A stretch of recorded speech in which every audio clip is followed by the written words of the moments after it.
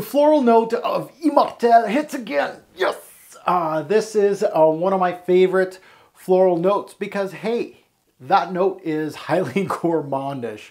And you're going to see what I'm talking about if you stay tuned into this fragrance review. Let's get into it.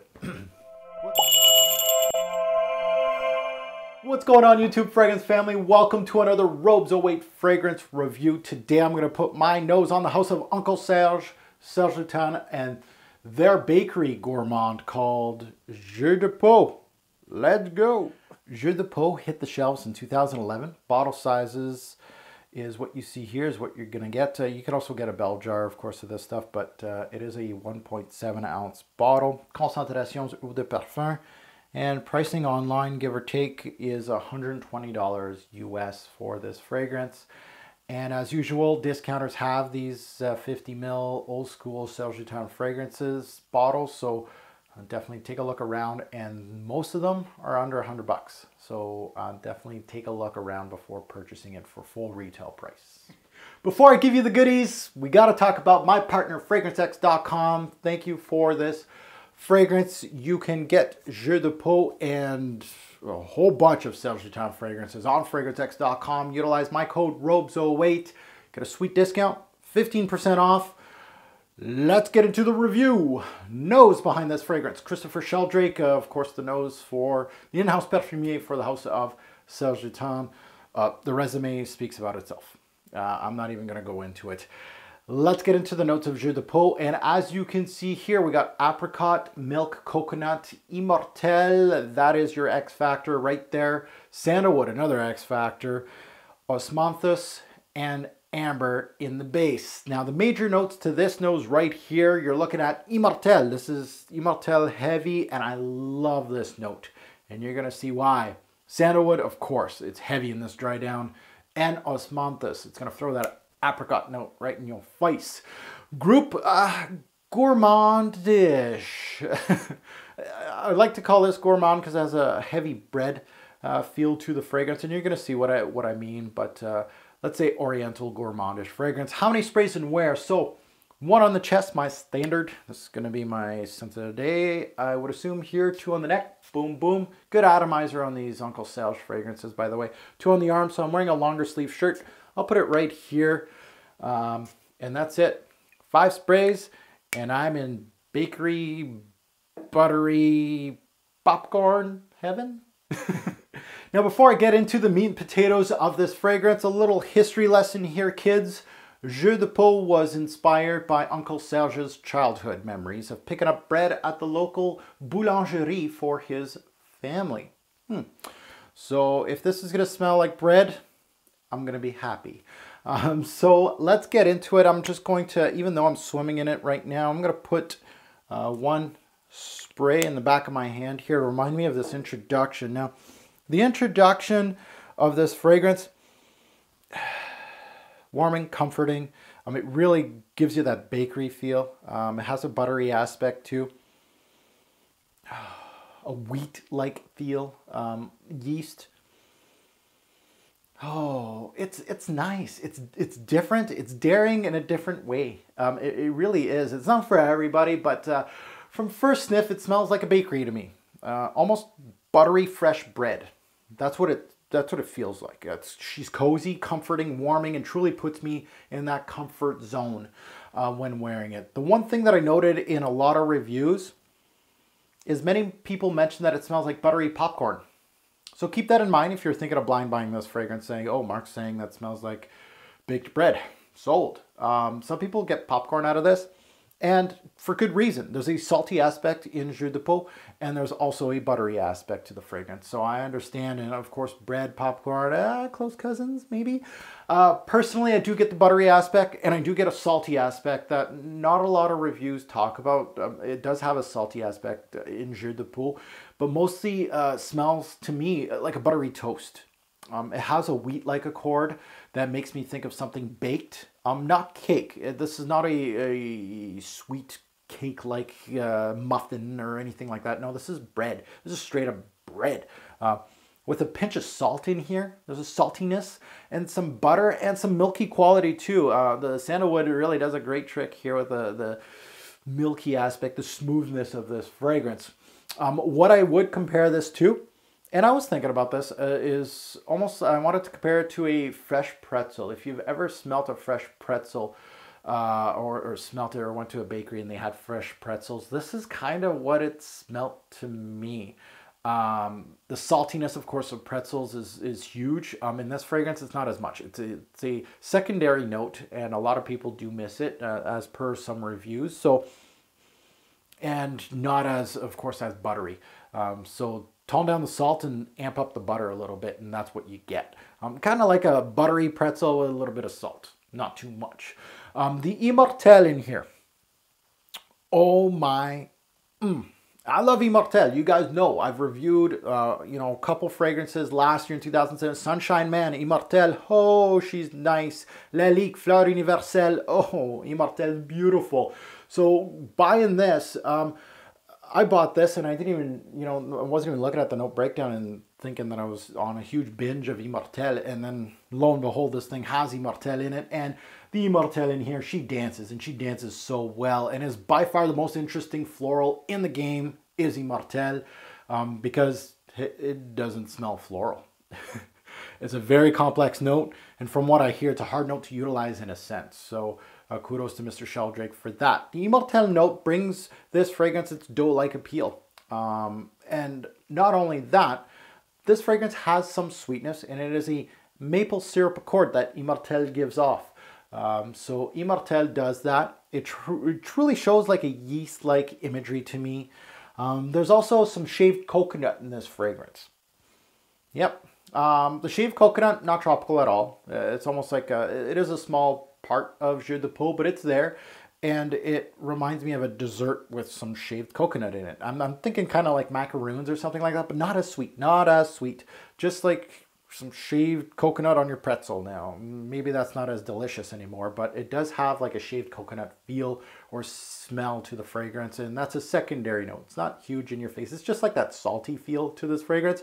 Small, but as a whole impacts the scent. It also has a very, is that enough varies? Very soft, resinous amber. And when I talk resinous amber, I immediately think Amber Absolute. This is not, it's not even close. It's very super soft, but still resinous. I don't know how he did it. Resinous amber that moves from the introduction right down to the dry down of this. The complexity of this fragrance is actually quite outstanding. Another note that I noticed in Jeux de Peau is in the introduction, it also has a licorice note. The licorice note is more into the background of the fragrance. Again, kind of like that coconut note. It adds some depth and an interesting edge to the opening right up to the mid. The X factor in Jeux de Peau as a note would have to be the Immortelle. By far, huge presence in this fragrance, and it makes it what it is. However, the sandalwood plays a huge part also. It's the second in command, and it will anchor your dry down in this fragrance. Now, talking about the dry down, let's get into that sandalwood-based dry down. So sandalwood is king in this dry down, and it is going to be a huge part of this fragrance. Sheldrake utilizes sandalwood in a lot of his fragrances. There's a lot of sandalwood-based Serge Lutens fragrances, especially recently. Now, osmanthus. Osmanthus brings out an apricot note, and it adds itself to the mid to the deep dry down. The dry down shows more smoothness thanks to, of course, that sandalwood. The osmanthus brings that apricot idea to life in this scent, which was utilized in other Sheldrake fragrances. So he has utilized osmanthus before in Nuit de Cellophane. So you're going to have that, almost that apricot feel in this fragrance too. Very nicely done. Goes with the whole idea and kind of gives it another dimension to the scent. Jeux de Peau is not overly sweet. So gourmandish, it's not overly sweet or heavy as many gourmand scents are. I even have a hard time calling this gourmand. As you can tell, I'm kind of like hesitating calling this gourmand. It's foodie, kind of. This one has some thinness to it. It really isn't very thick. And that's fairly unique in this kind of gourmand genre. There's a sneaky, mild, salty take in Jeux de Peau that I mentioned earlier with this buttery baked goods, and that's evenly balanced with some sweet apricot jam and some milky tones from the sandalwood. So altogether, Jeux de Peau is a very unique and a great addition to the Serge Lutens lineup, in my personal opinion. So let's get into the recommended age. Who can wear this? Unisex. Boom. 20 and up. Boom. Fragrances. What does this remind me of? I said in my first impression that it reminds me of this, the old school L'Artisan Parfumeur bottle here. This is a Jean-Claude Elena fragrance. Very foodie, smells like peanut butter. Yes, you heard me right. Bois Farine. Reminds me a little bit of this. They're not exactly the same.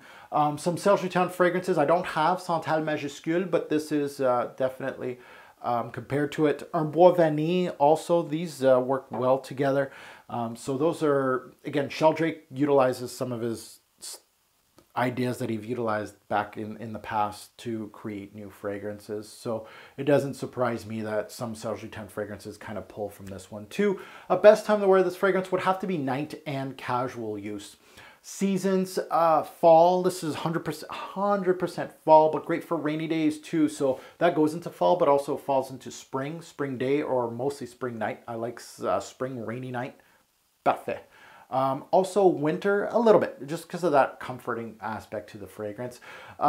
Development, linear, average, or complex. Very much high on the average, almost too complex. It really has a lot of things going for it. It has a big general idea, and this is a great thing about fragrances, and I know I'm going artsy on you guys, but just looking at everything that pulls together and gives you a general idea of a fragrance is an absolute genius in some fragrances. So a great job by Sheldrake on this one. Work appropriate, sorta, not really, depending on your work. Signature scent worthy, could be, but for me this is a piece that I wear from time to time. Now let's get into the rating system. Let's take a look at it. Projection, 3 bottles out of 10. Yeah, that's poor. 3 bottles out of 10. This is what I think this fragrance was meant to be, is a fragrance that didn't throw itself out like that. That's why it's called Jeux de Peau. Very close to the skin, but I feel it was made to be that way. So even though it gets a low score, it's a 3. I'm not going to judge it just because of that. Longevity, much better score, 7 bottles out of 10. It gives me that 6 to 8 hours. Pretty good. I'd like a little bit more, but 6 to 8 is pretty good. Compliment factor, very surprising score of 8 bottles out of 10. Even though it's gourmandish, usually those do very well on my skin. I didn't think this one was going to garner anything, but it did. Interesting, it is so high at an 8. It did very well on my skin, and for the people around me, they enjoyed it, so 8. Uniqueness, I'm going to give this one a 10. Perfect 10 for uniqueness.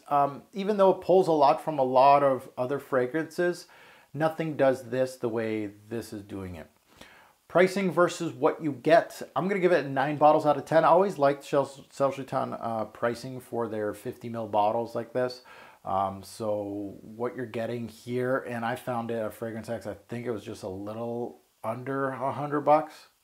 Forget about it. That's a good price. Versatility gets an 8. Not too shabby. Not the most versatile fragrance in the world, but you can wear it. It's not so thick that you can wear it in those middle seasons, so it makes it very much a great fragrance for nighttime for all seasons. And that goes to smell. 9 bottles out of 10. I really like, that was very close to a 10 here for the smell. I really think that once you dissect this fragrance, there is so much going on in this one. It's outstanding. And that goes to an overall score. Jeux de Peau gets the 9 bottles out of 10 treatment out of me. One of the better Serge Lutens fragrances. A lot of them do get a high score from me just because they're so well done. Sheldrake's the man. So 9 bottles out of 10. That goes to buy, try, or pass. Jeux de Peau has to get the try treatment just because it's not for everybody. It just isn't. So you have to try it. And it's either you're going to be very happy, or you're just going to be like, so she's a try. So overall, Jeux de Peau is an excellent release from the house. It's rather unique, even though it pulls some ideas from other fragrances, and Sheldrake's usual tricks from his past releases are in this fragrance too. I like it as a unique piece that I wear from time to time, and it puts a huge smile on my face when I revisit it. It's one of those fragrances, it's just like a New Harlem from Bond Number 9. That stuff, if you have that as a signature scent, you're going to get so tired of it. Foodie fragrances, gourmand fragrances are mostly made for pieces that you wear from time to time. And when you wear them, you're like, whoa, I love wearing this fragrance. So this is one of those. Again, it's not something I would wear as a signature scent personally. It's just something special. A great addition to the brand in my personal opinion, and something that if you value my opinion on fragrances, it's a must try. You have to sample this scent. You gotta. So thank you for watching my review on Jeux de Peau from Uncle Serge. Please comment below if you have tried Jeux de Peau, good or bad. If you agree, disagree with my rating and things like that, please comment below. I love hearing different takes on a particular fragrance. Maybe I missed something out of the fragrance. I love hearing your takes on this one. And as always, remember, a great or poor fragrance will make a lasting impression. Choose your scent wisely. Thanks for watching.